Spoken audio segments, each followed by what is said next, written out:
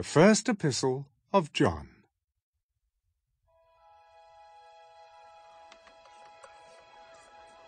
That which was from the beginning, which we have heard, which we have seen with our eyes, which we have looked upon, and our hands have handled concerning the word of life. The life was manifested, and we have seen and bear witness and declare to you that eternal life which was with the Father and was manifested to us.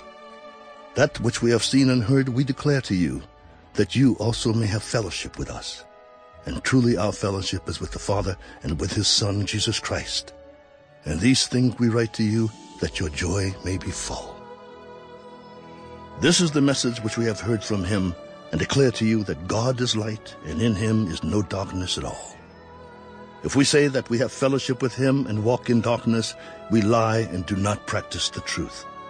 But if we walk in the light, as he is in the light, we have fellowship with one another, and the blood of Jesus Christ, his Son, cleanses us from all sin. If we say that we have no sin, we deceive ourselves, and the truth is not in us.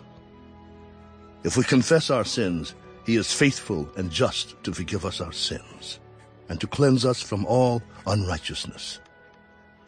If we say that we have not sinned, we make him a liar, and his word is not in us.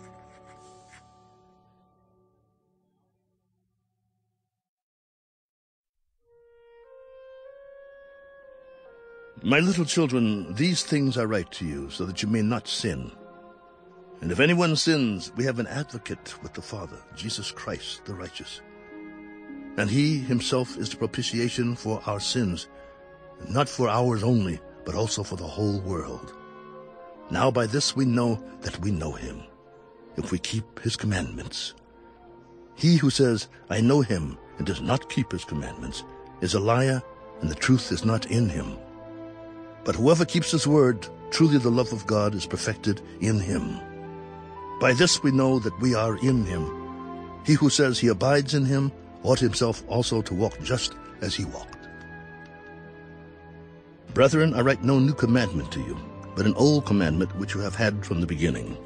The old commandment is the word which you heard from the beginning. Again, a new commandment I write to you, which thing is true in him and in you, because the darkness is passing away, and the true light is already shining. He who says he is in the light and hates his brother is in darkness until now. He who loves his brother abides in the light, and there is no cause for stumbling in him. But he who hates his brother is in darkness and walks in darkness, and does not know where he is going, because the darkness has blinded his eyes. I write to you, little children, because your sins are forgiven you for his name's sake. I write to you, fathers, because you have known him who is from the beginning. I write to you, young men, because you have overcome the wicked one. I write to you, little children, because you have known the Father. I have written to you, fathers, because you have known him who is from the beginning. I have written to you, young men, because you are strong, and the word of God abides in you, and you have overcome the wicked one. Do not love the world or the things in the world. If anyone loves the world, the love of the Father is not in him. For all that is in the world, the lust of the flesh, the lust of the eyes, and the pride of life, is not of the Father, but is of the world. And the world is passing away, and the lust of it. But he who does the will of God abides forever. Little children, it is the last hour. And as you have heard that the Antichrist is coming, even now many antichrists have come, by which we know that it is the last hour. They went out from us, but they were not of us. For if they had been of us, they would have continued with us. But they went out that they might be made manifest, that none of them were of us. But you have an anointing from the Holy One, and you know all things. I have not written to you because you do not know the truth, but because you know it, and that no lie is of the truth. Who is a liar but he who denies that Jesus is the Christ? He is Antichrist, who denies the Father and the Son. Whoever denies the Son does not have the Father either. He who acknowledges the Son has the Father also.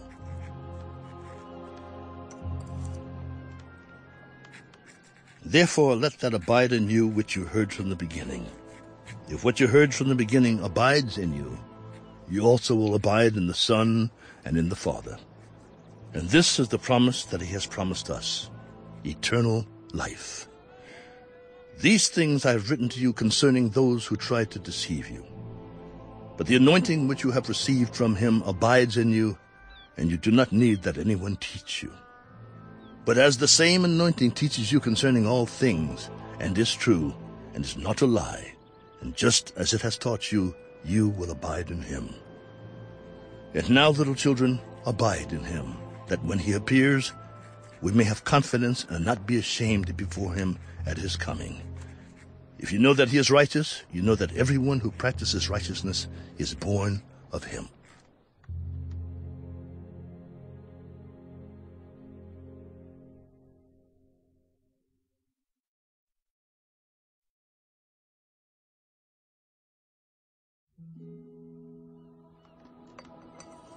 Behold, what manner of love the Father has bestowed on us, that we should be called children of God. Therefore the world does not know us, because it did not know him. Beloved, now we are children of God, and it has not yet been revealed what we shall be. But we know that when he is revealed, we shall be like him, for we shall see him as he is. And everyone who has this hope in him purifies himself, just as he is pure. Whoever commits sin also commits lawlessness, and sin is lawlessness. And you know that he was manifested to take away our sins, and in him there is no sin. Whoever abides in him does not sin. Whoever sins has neither seen him nor known him. Little children, let no one deceive you. He who practices righteousness is righteous, just as he is righteous. He who sins is of the devil, for the devil has sinned from the beginning. For this purpose the Son of God was manifested, that he might destroy the works of the devil. Whoever has been born of God does not sin, for his seed remains in him, and he cannot sin, because he has been born of God. In this the children of God and the children of the devil are manifest. Whoever does not practice righteousness is not of God, nor is he who does not love his brother. For this is the message that you heard from the beginning, that we should love one another, not as Cain, who was of the wicked one, and murdered his brother. And why did he murder him? Because his works were evil and his brother's righteous. Do not marvel, my brethren, if the world hates you. We know that we have passed from death to life, because we love the brethren. He who does not love his brother abides in death. Whoever hates his brother is a murderer, and you know that no murderer has eternal life abiding in him. By this we know love, because he laid down his life for us. We also ought to lay down our lives for the brethren. But whoever has this world's goods and sees his brother in need and shuts up his heart from him, how does the love of God abide in him? My little children, let us not love in word or in tongue, but in deed and in truth. And by this we know that we are of the truth, and shall assure our hearts before him. For if our heart condemns us, God is greater than our heart, and knows all things.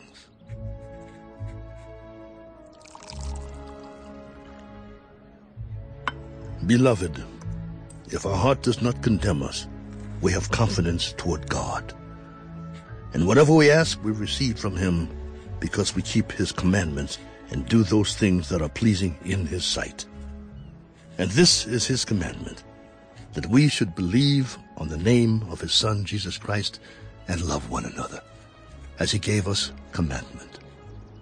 Now he who keeps his commandments abides in him, and he in him. And by this we know that he abides in us, by the Spirit whom he has given us.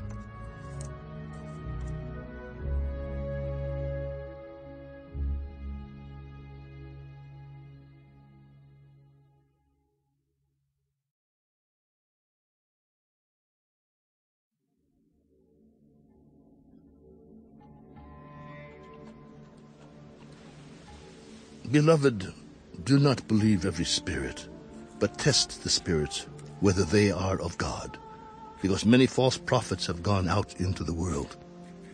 By this you know the Spirit of God. Every spirit that confesses that Jesus Christ has come in the flesh is of God. And every spirit that does not confess that Jesus Christ has come in the flesh is not of God. And this is the spirit of the Antichrist, which you have heard was coming and is now already in the world. You are of God, little children, and have overcome them, because he who is in you is greater than he who is in the world. They are of the world, therefore they speak as of the world, and the world hears them. We are of God. He who knows God hears us. He who is not of God does not hear us. By this we know the spirit of truth and the spirit of error.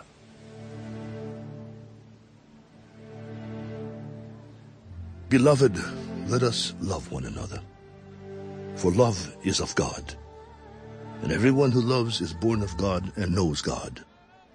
He who does not love does not know God, for God is love.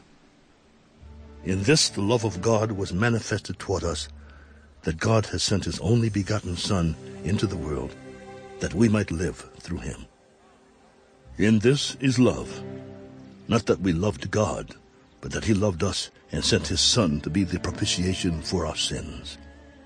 Beloved, if God so loved us, we also ought to love one another. No one has seen God at any time.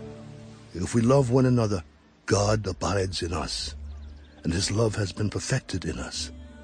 By this we know that we abide in him, and he in us, because he has given us of his Spirit.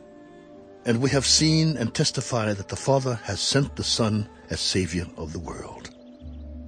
Whoever confesses that Jesus is the Son of God, God abides in him, and he in God. And we have known and believed the love that God has for us. God is love, and he who abides in love abides in God, and God in him. Love has been perfected among us in this, that we may have boldness in the day of judgment, because as he is, so are we in this world. There is no fear in love, but perfect love casts out fear, because fear involves torment. But he who fears has not been made perfect in love. We love him because he first loved us. If someone says, I love God, and hates his brother, he is a liar. For he who does not love his brother whom he has seen, how can he love God whom he has not seen? And this commandment we have from him, that he who loves God must love his brother also.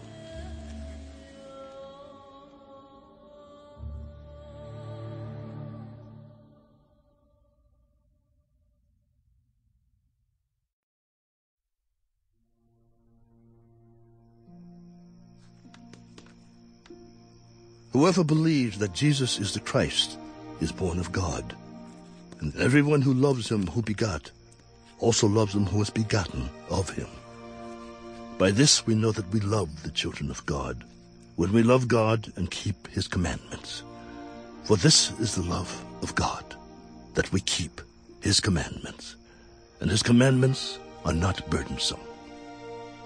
For whatever is born of God overcomes the world, and this is the victory that has overcome the world, our faith.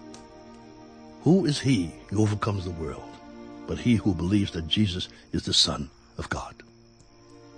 This is he who came by water and blood, Jesus Christ. Not only by water, but by water and blood. And it is the Spirit who bears witness, because the Spirit is truth. For there are three that bear witness in heaven, the Father, the Word, and the Holy Spirit, and these three are one. And there are three that bear witness on earth, the Spirit, the water, and the blood, and these three agree as one. If we receive the witness of men, the witness of God is greater, for this is the witness of God which he has testified of his Son. He who believes in the Son of God has the witness in himself. He who does not believe God has made him a liar, because he has not believed the testimony that God has given of his Son. And this is the testimony, that God has given us eternal life, and this life is in his Son. He who has the Son has life. He who does not have the Son of God does not have life. These things I have written to you who believe in the name of the Son of God, that you may know that you have eternal life, and that you may continue to believe in the name of the Son of God. Now this is the confidence that we have in him, that if we ask anything according to his will, he hears us. And if we know that he hears us, whatever we ask, we know that we have the petitions that we have asked of him. If anyone sees his brother sinning a sin which does not lead to death, he will ask, and he will give him life for those who commit sin not leading to death. There is sin leading to death. I do not say that he should pray about that.